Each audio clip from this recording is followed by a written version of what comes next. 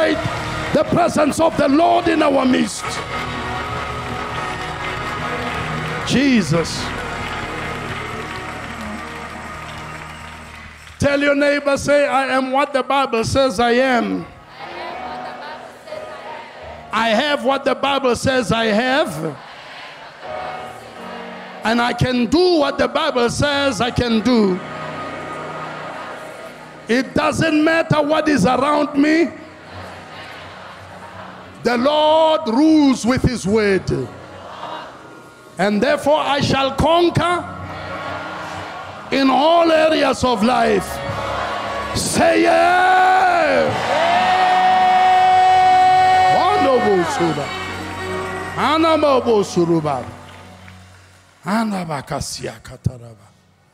Wow, wow, wow, wow, wow.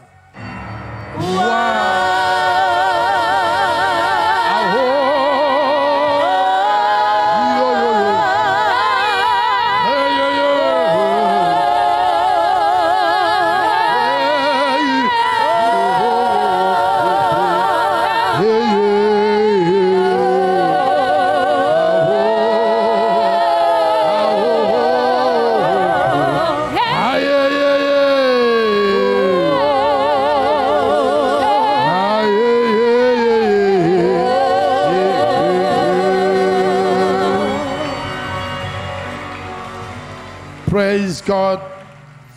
We may be seated just for a while, please. What a service. What a presence. What an atmosphere. I want to give you a word that you will take it.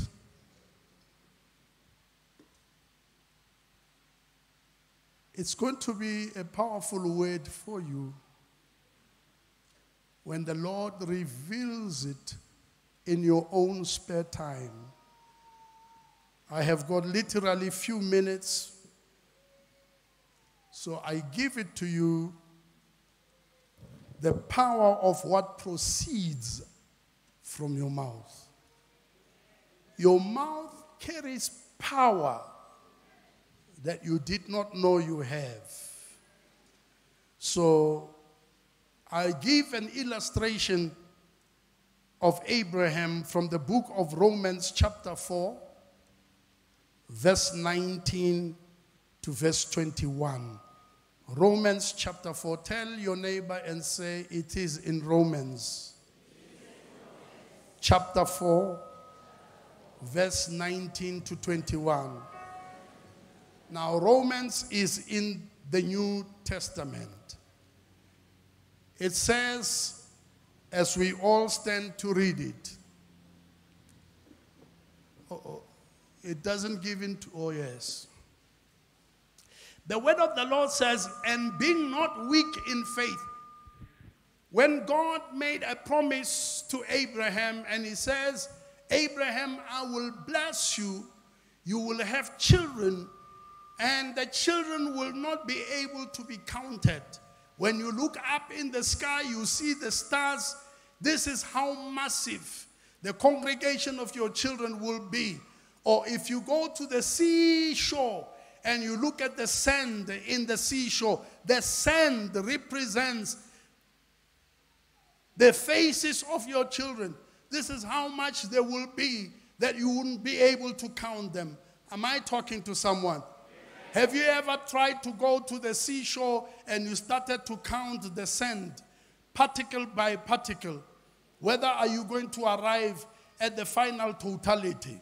It was what God was saying to Abraham.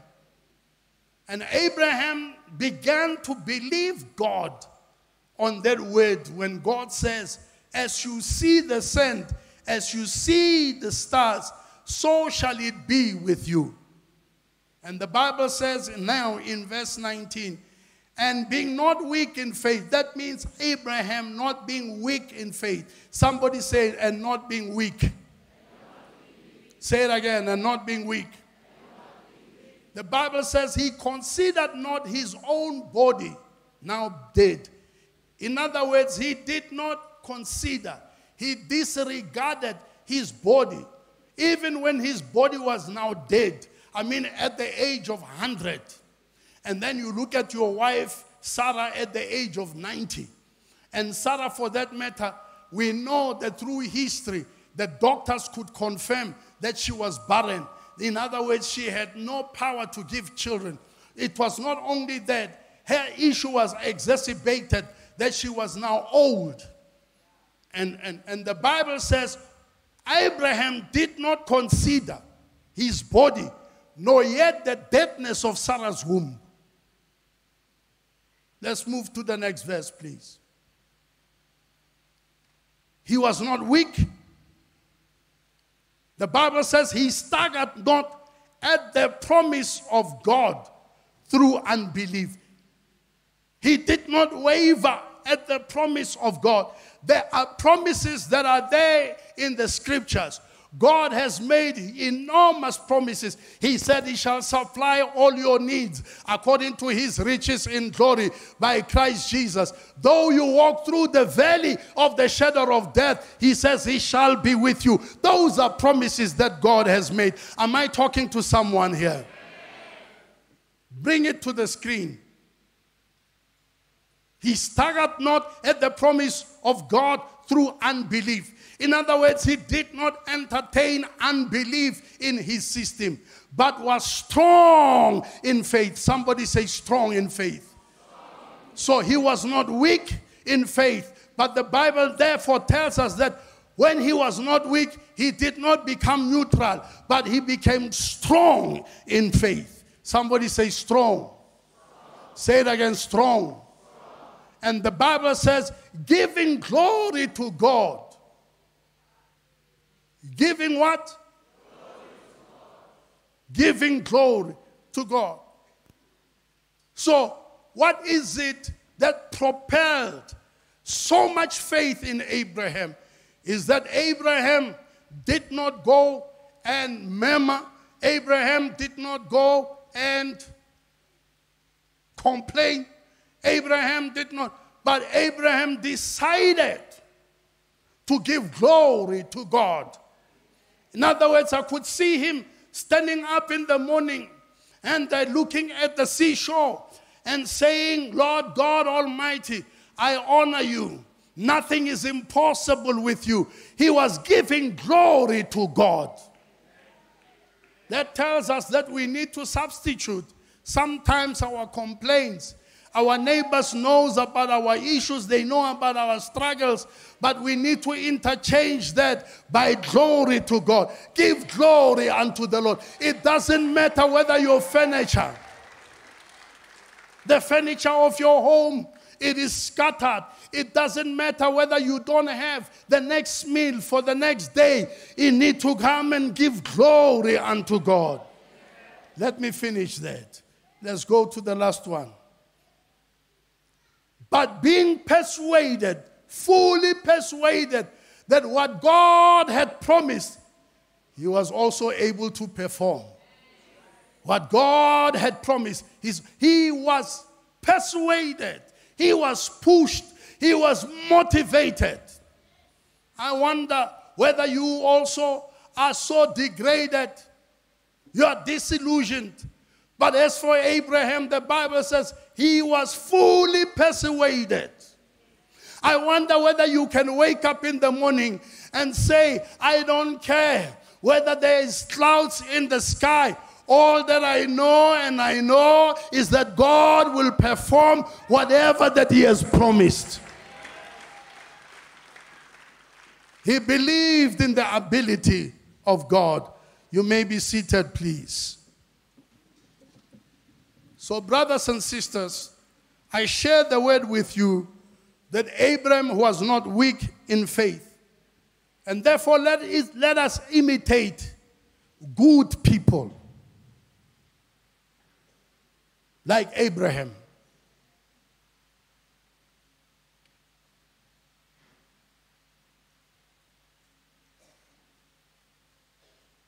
He believed in God.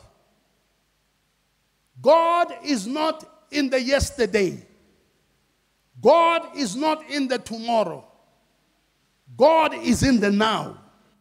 That's why the word of the Lord says in Hebrews chapter 11 verse 1, now faith is the substance of things hoped for, the evidence of things not seen. Now faith is.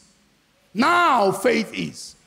God is interested in people who believe right now, that he can supply their needs now. Not tomorrow, not yesterday, now. I know what the word of the Lord says, that Christ the same yesterday, today, and forever. But yesterday is gone. Yesterday will not return. It is gone. Am I talking to someone?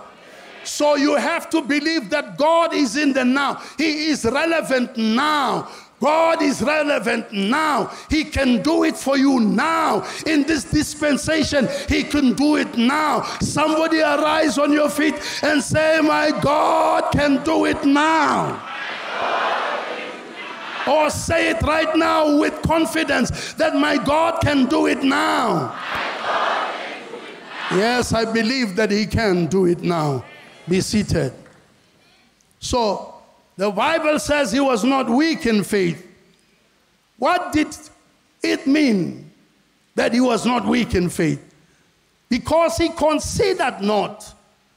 You know, many people, when they reach areas where they are challenged in life, when they look on the left, they look on the right, they see only challenges. Abraham did not consider the challenges.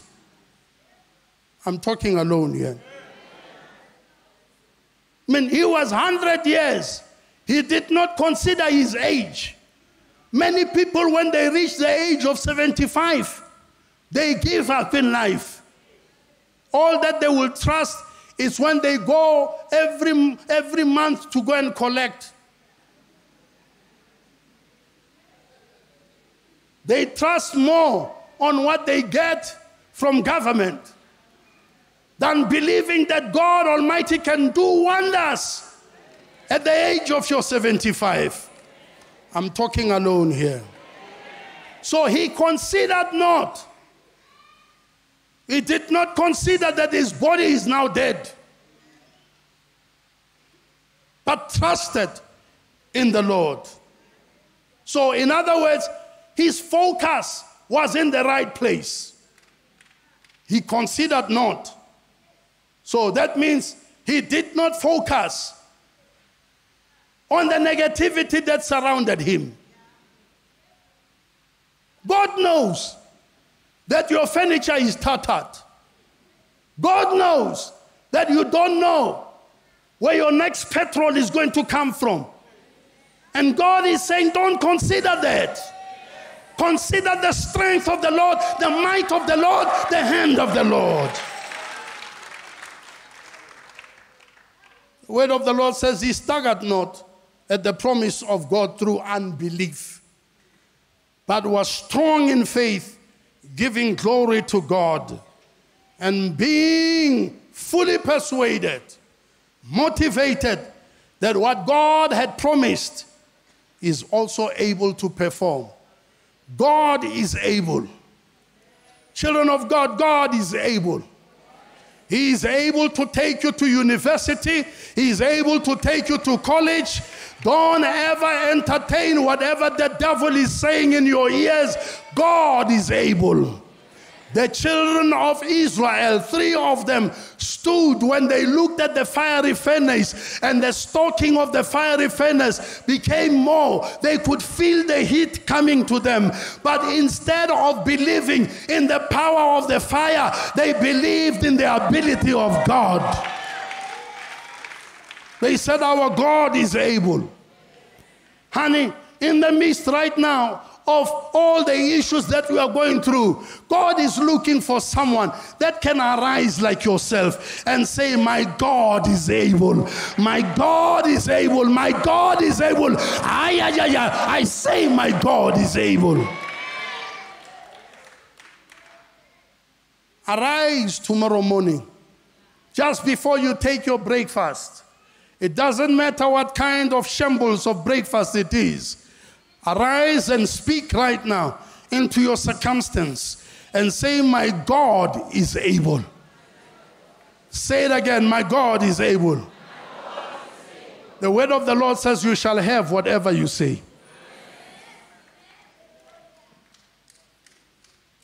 I have come today to reignite your faith, that believe that God is able.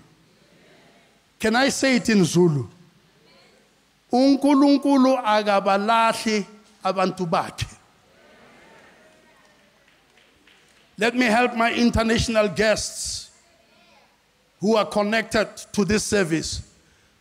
God will not abandon his children.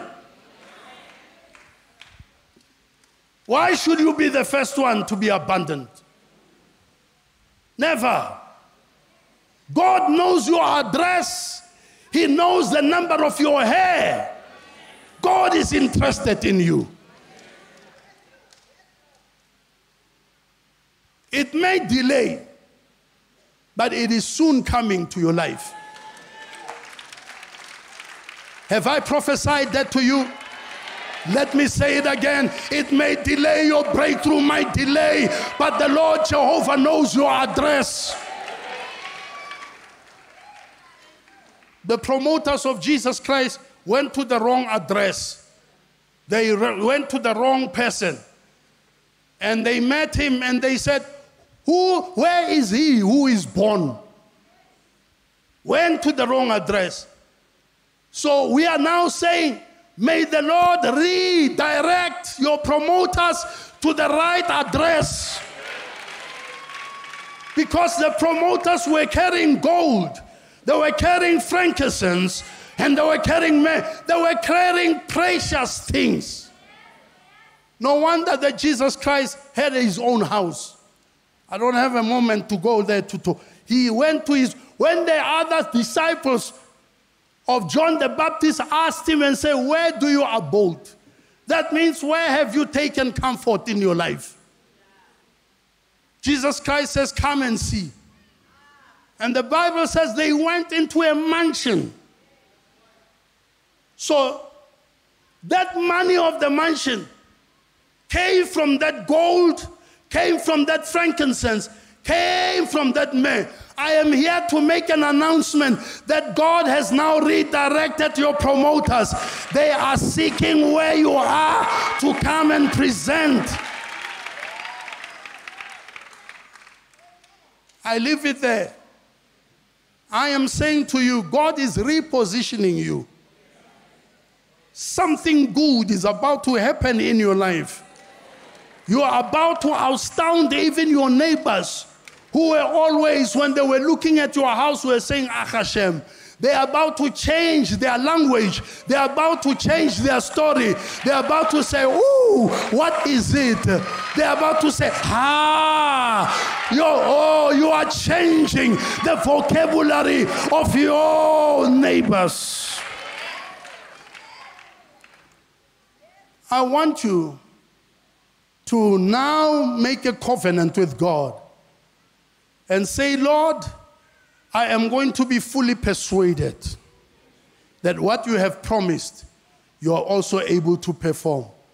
I want to invite you to the table of the Lord. Let the table of the Lord be organized and settled for us, please. May the deacons come and help me to serve the table of the Lord. I want you to take these elements, take the bread and take also the cup and form a covenant with God. That God, you said you are not going to leave me. You are not going to desert me. I come before you to form a covenant that you are God who said in his hand you will supply all my need according to your riches in glory by Christ Jesus. God can send somebody from Japan who would look for you, being given the address by the power of the Holy Spirit, and they can locate you. that shows how strong God is.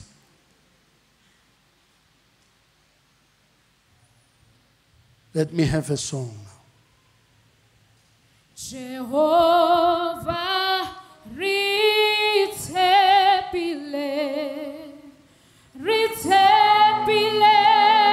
wena Jehovah ritebile we Jehovah ritebile Jehovah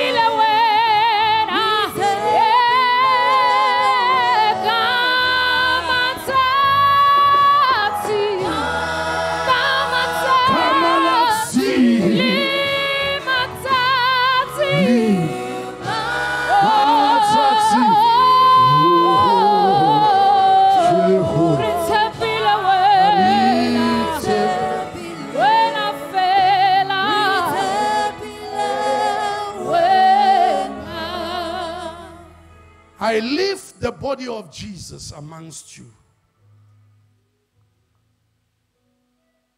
In your sickness, may this bread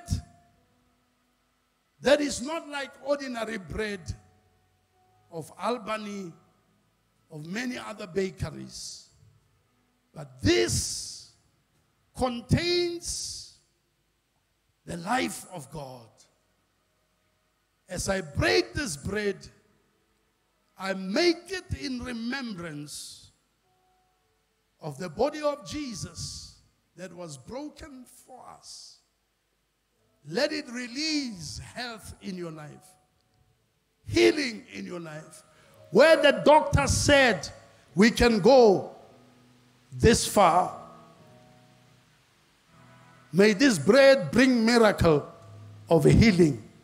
Every issue, every tissue that is affected in your life that has gone through disease, may the health of God come. Not only health, may the strength of God come into your family, into your life, into your situation. The strength of God upon you. May the life of God, in Zoe it says, the life of God. That's the translation of Zoe. May it come upon you. Whatever has threatened you to short-circuit your life, it may be sickness, whatever they've said about your body, may the Lord right now take over and bring his life into your system. I give you this bread this morning. As it touches your tongue, let healing come, let strength come, let life come. I give it to you right now in the name of Jesus. Jehovah ritebile, ritebile wena, Jehovah ritebile, ritebile wena, ritebile wena, kamatati, kamatati, limata.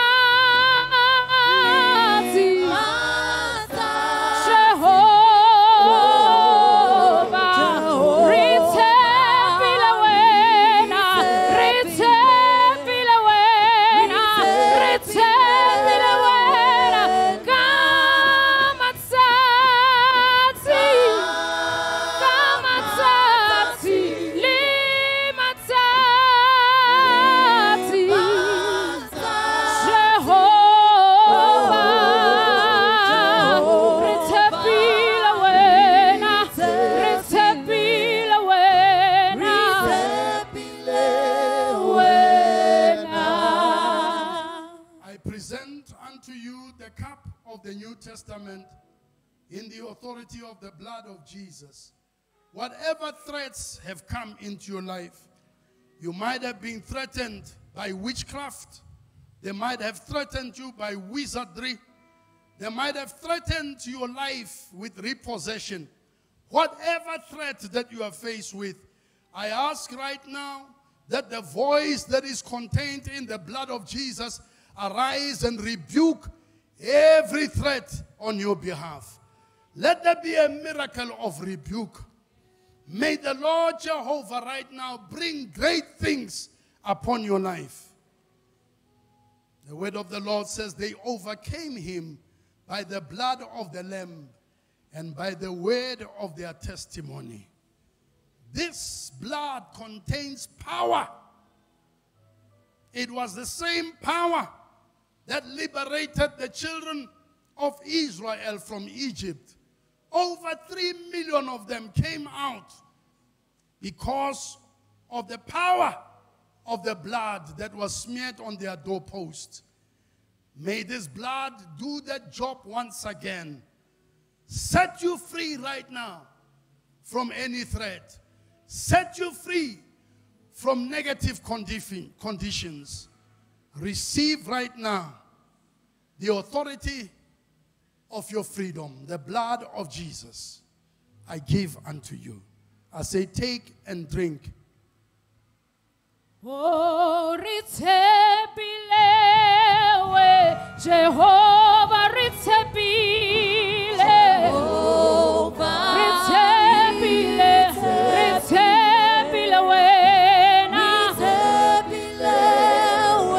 Jehovah ritsebile,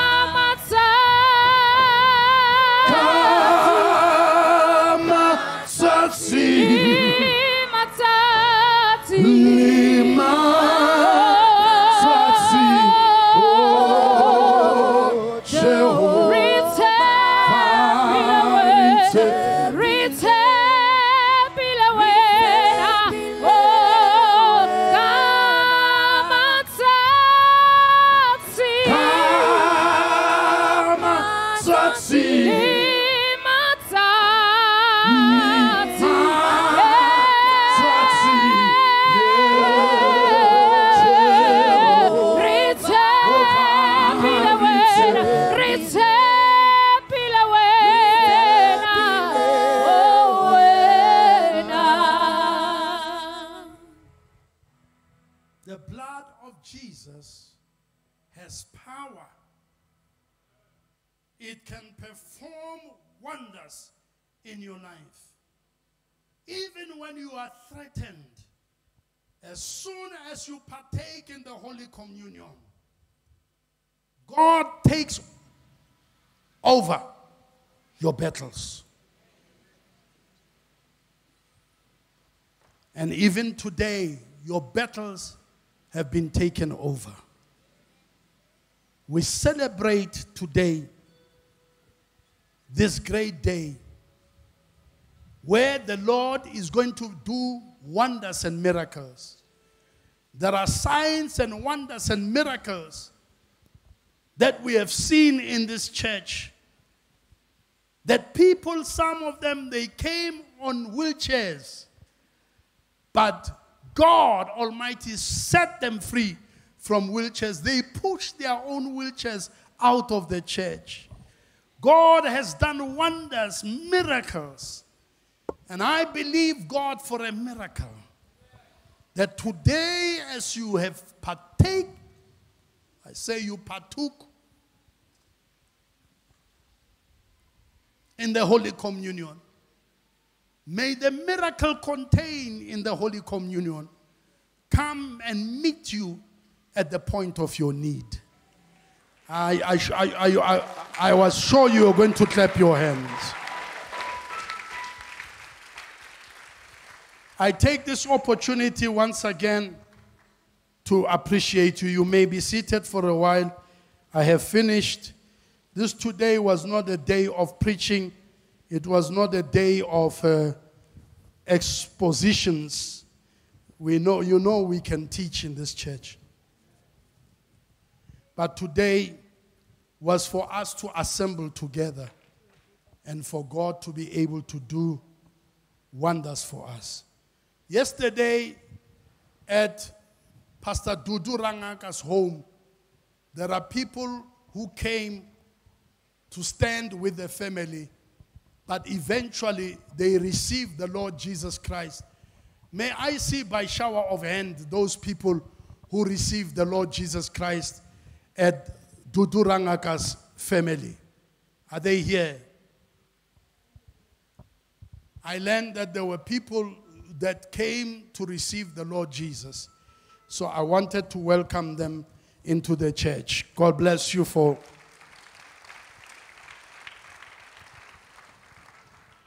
I also am very grateful that I am going to have tea together with those who had visited us before, who have come to share their lives with us before, but others who ended up taking this church as their spiritual home.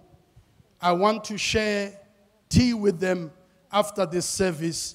There are just few things that I need to share with them. And I am invited to be in Soweto after this service. The Zoe Bible Church of Archbishop Botswana has invited me and Mama Faith. So I will share tea with you and have some words with you. And then thereafter I will leave for Soweto. Is that okay with you? Tell your neighbor and say, neighbor, I was so taken to be seated next to you. I know I am seated next to greatness.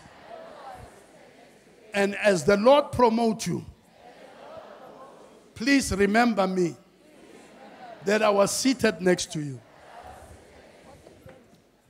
Papa Rambao, it's so amazing. I tell them these things, and some of them, they don't. You know that this church has produced the group CEO of Telkom.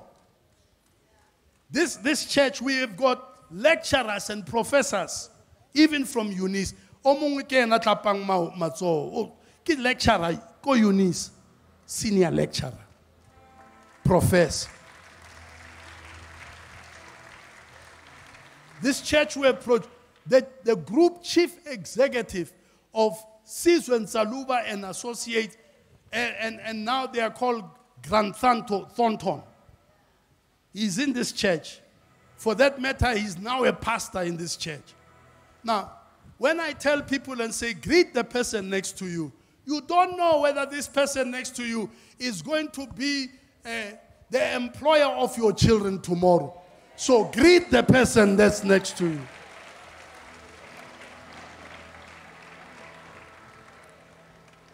So I will come back to take benediction together with you. God bless you.